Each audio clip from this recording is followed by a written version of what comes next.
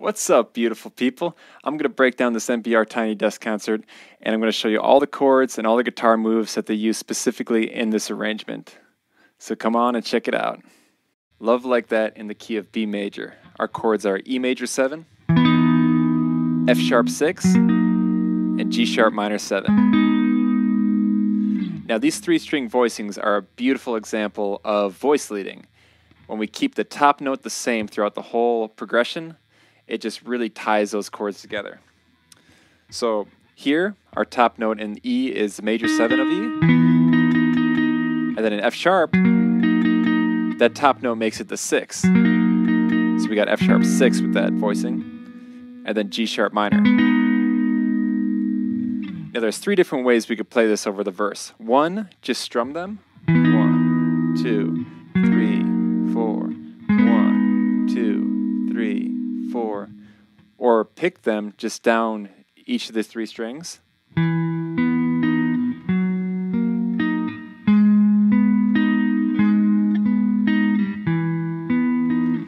Or we could completely get rid of the F sharp chord just to give it a lot more space and just play a big E major 7 chord and then G sharp minor 9. And we could bring it up to another E major 7 chord just to provide more movement.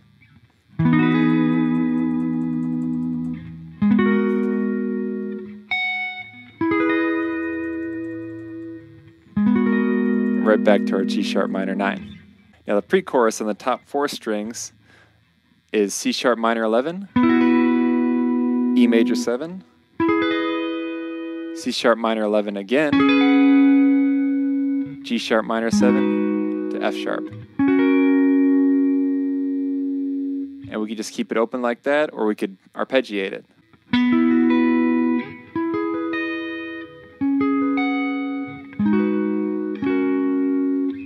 And the chorus has the same progression as the intro and the verse. We're just adding in a couple of chords for movement. We'll add a passing chord into the G sharp minor 7. So it's G diminished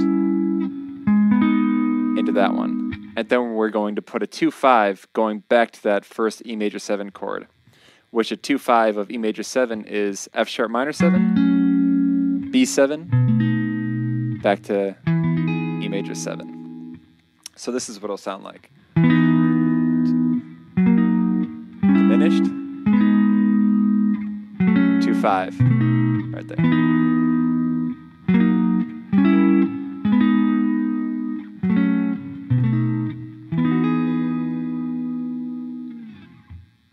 I Want You Around, also in the key of B major, or at least that's just what sounds best if I'm going to play anything melodic over it. So B major scale will sound wonderful. And the chords are E major 7, D sharp 7, G sharp minor 7, to F sharp minor 7, to B7. Which, if you remember from the last song, that F sharp minor 7, B7 is a 2-5, which is just a common cadence that takes you back to our main chord, E major 7. Now when the groove kicks in, the guitar player plays this skanky 2-string riff on the D and the G string. And what you want to do is see the chords around it so you get an idea of where this comes from. And it sounds really cool because it's generally the same thing, but it fits into every single chord. So from the E major 7, I'm just going to play the root just so you could also hear it, but we only want to hit these 2 strings, D and G.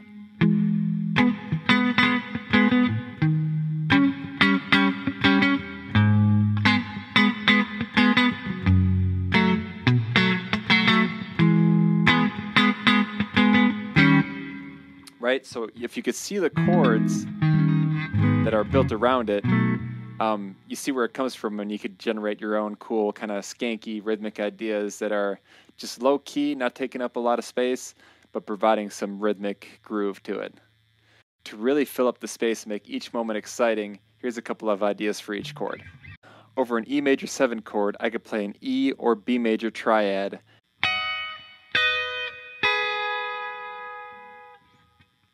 And this move goes from B to B to E. Over the D sharp 7 chord, I could go in and out of the sus. Or I could harmonize that line staying on the D and B string of the same fret,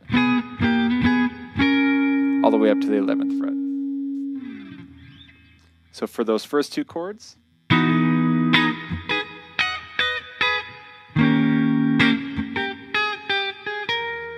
or G sharp minor 7, I could hammer on and pull off my middle finger. F sharp minor 7, I could leave that, and then to B7,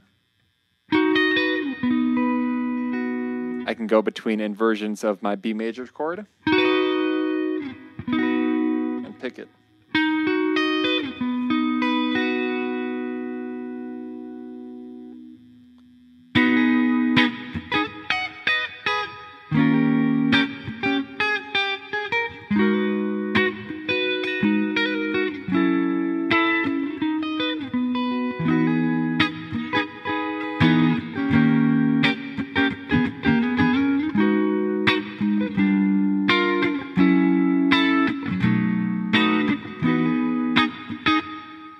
And finally, I can add a passing chord going down to that F sharp minor 7, just another minor 7 chord chromatically.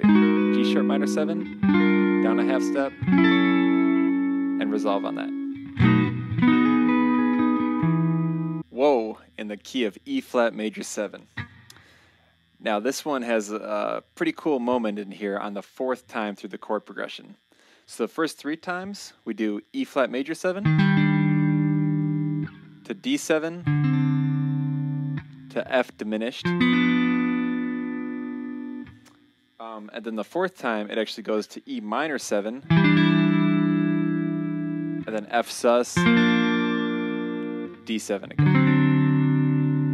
So it kind of gives it a little bit of a lift and an interesting harmonic moment when it goes to that E minor 7. So that's some dope shit, right? And for the beginning, we could just let the chords ring out. 3, 4, 2, 3, 4. And then when the groove kicks in, we can kind of skank it up and bring it up a little bit higher.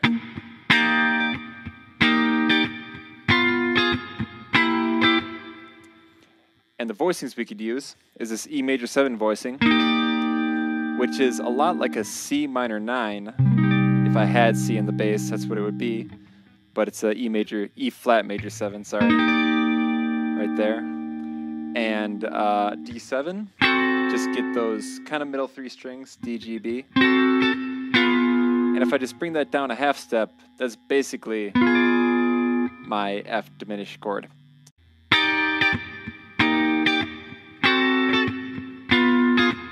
And for the chorus, we could even simplify it a little bit more and think about just grooving on an E flat major 7 chord to D7 chord and add in that line in there, the whoa. Okay, so I'll use this shape for E flat major 7.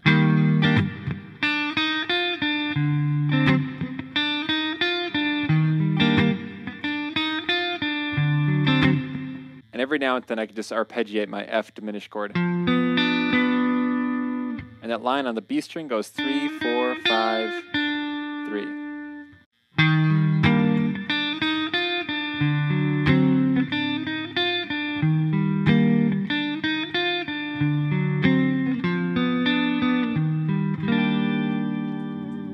Fool for you. Key of D, chords E minor 7, A, D major 7, and B7. And we can substitute that B7 with a D sharp diminished just to give it some more spice. Now, in the beginning of the song, we could start off by just playing these 2-note riffs. And they essentially outline the chords that we're on. So over E minor, on the 10th fret, hammer onto the 12th B. Move that up a whole step for the A chord. And I can resolve on the G. Over the D, we stay right there. And then we just hit the B. And then we could take that same idea, move it down an octave, over my E minor 7 chord. I just hammer on from the D and G string. Over the A chord. I'm on the G and B, 4 and 5. Hammer on to 6. D major 7, just hang right there, and then I could lead up to my D sharp, diminished, 4, 5, 6.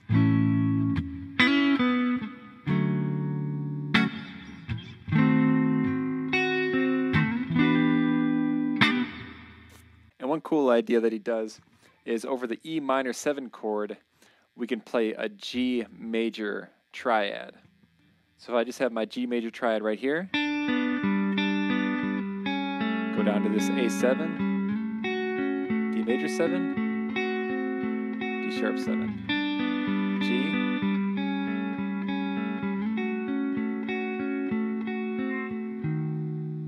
and the song's a 12/8, so it's got a triplet feel. 1, 2, 3, 4, 5, 6. 1, 2, 3, 4, 5, 6. 1, 2, 3, 4, 6. 1, 2, 3, 4, 5, 6. And here's one super cool move that he does. Over the E minor 7 chord, that little lick right there.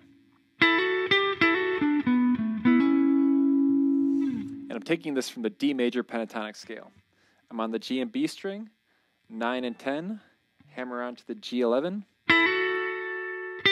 get the 12th fret of the G, so just that right there is cool. Then 9 on G, 12 on D, 9, 12, that. And that resolves on the A major chord. Very pretty. Find someone like you. We're in the key of E major. Our chords are E major 7, C sharp minor 7, A major 7, F sharp minor 7 to D9. Now that's our main harmony going throughout the entire song. So we'll start off grooving just like that. E major 7 for a measure, C sharp minor 7 for a measure, A major 7 full measure, 2 and 3 and 4. The only difference at the end, F sharp minor 7, the D9 is on the and. 1 and 2 and 3 and 4. The end of 2. 1 and 2 and 3. Just a little bit of a pull to get you right back in. So now, throughout the song, we add in small moments of substitutions to just give it some more movement. So that first moment is going into the A major 7 chord. We're going to insert a quick 2-5 into A major 7, which is B minor 7 to E9. From the E major 7, 2, 3, 4, 1, B, A. There we go. That happens pretty frequently. And then one extra one that we could throw in every now and then, a G sharp 7 sharp 9 going to the C sharp minor 7, which is the 5 of the C sharp.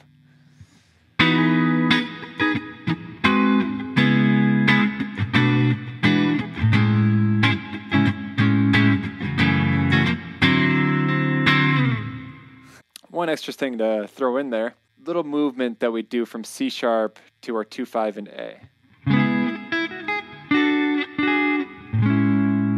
So first of all, these nice voicings on the top 3 strings for B minor to E9.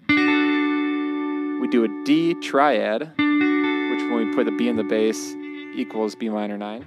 And all I do is take my index finger down a half step. That's the E9 voicing.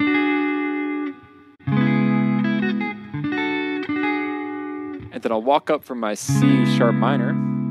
On the B string, my finger is already on the 5th fret, pinky on 7, and my finger's already on the 4th fret high E string, and those 2 chords.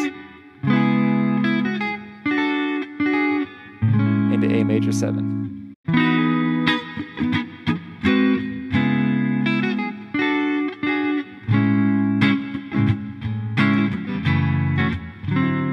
I hope you guys got some cool ideas out of this, so be sure to subscribe if you want to support this channel. Leave me a comment if you have any questions or ideas.